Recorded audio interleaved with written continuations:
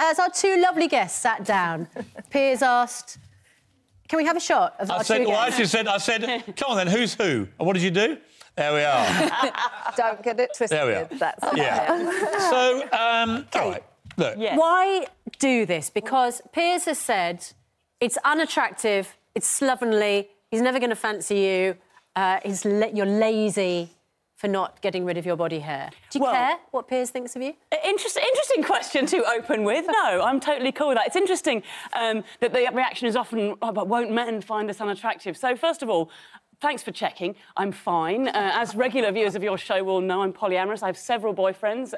You know, I'm getting male attention regularly. You're polyamorous? Yes. Oh, let's not get diverted, Piers. Let's not. It means I have several boyfriends, so I'm getting male attention. Sounds like the vegan who told me she was a flexitarian. Enthusiastically and skillfully. But also, isn't this fascinating that as soon as women do something with their bodies, the reaction is, what will men think? Yes. Well, you know what? Actually, maybe I think it's a great thing because, you know, one thing my armpit hair does is it filters out the kind of men who think that's important. And as far as I'm concerned, that's an absolute plus. That's a straight-up win.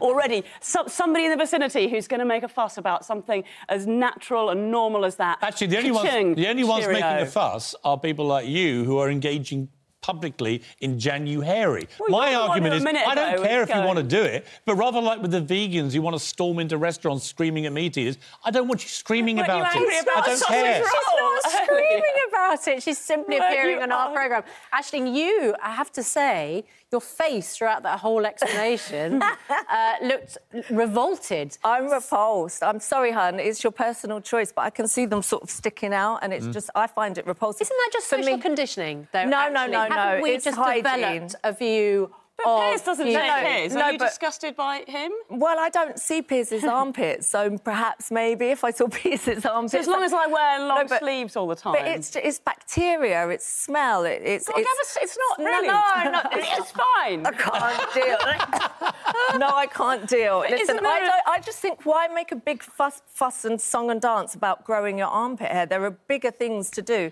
Because men make a big fuss about it. Do you think that maybe if we walk around with hairy legs and hairy armpits, we're going to get Kate, in the office? you shave your legs, right? No, I don't. There just isn't much there. But you've never shaved your legs. I have. You have? When I was a teenager, I did. But I think it's exactly... Why don't you grow a full beard?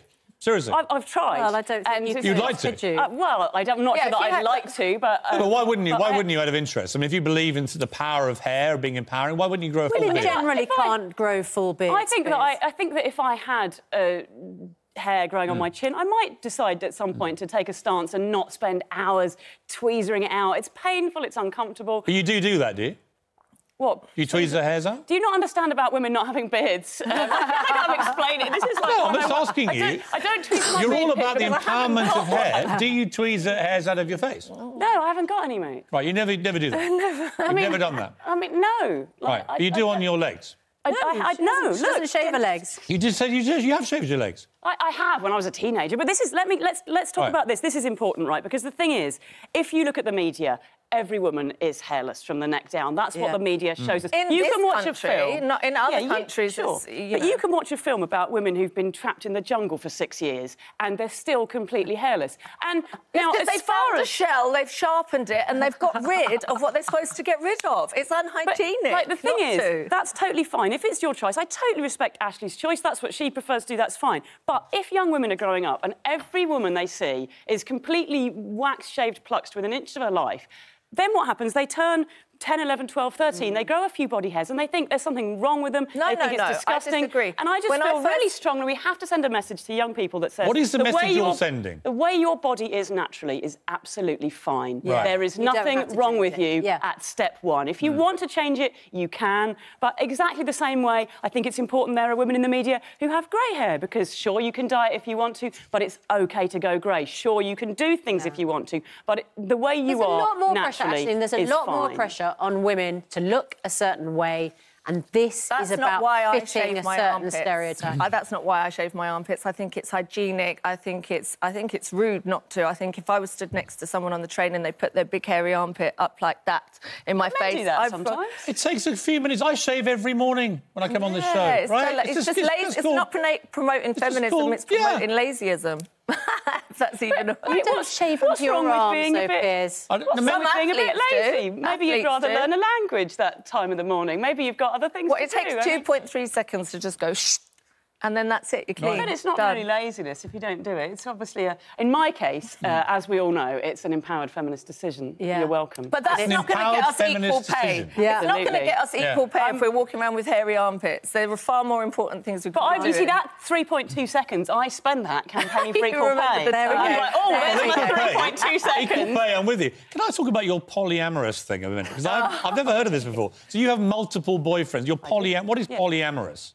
Poly, meaning many, and amory, meaning love. It means I practice ethical non-monogamy, which means that I am not monogamous. Ethical non-monogamy? And everybody in the situation knows what's going on. How many are in your little circle of non-monogamy? Depends how you draw the lines, but I have 2 or 3 fairly regular, serious partners and about 5 or 6 other guys that I date from time to time. 8 guys? About 10 total. You're having sex with 8 men? Not right now, Piers. I'd love to be, but I sort of thought I'd come on your show. I'm really fascinated. I'm going to get out of here. That's the first thing I'll be doing. So you're polyamorous basically means you can just have sex with whoever you like. I think I need to do any of these? Do all the guys know? Or do all 8 men know you're doing this? Yeah, everybody knows. And they also date other people if they wish to. Really? And we're all very good friends. So you get jealous?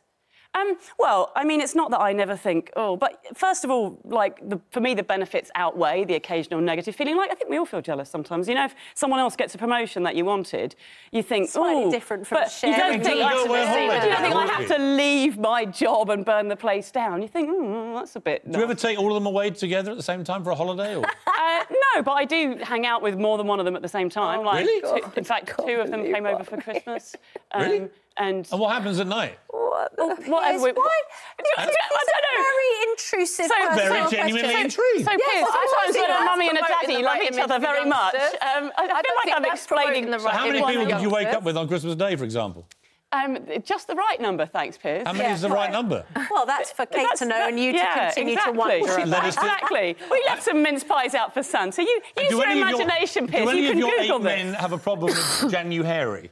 No, clearly not. None of them have even expressed an opinion about it because all 8 of them value my warmth, my generosity, my creativity, my intelligence. Right. And none of them are the sort of petty-minded people who would get obsessed with something as normal and natural and indeed beautiful as a few normal human hair follicles. OK. Thanks for asking.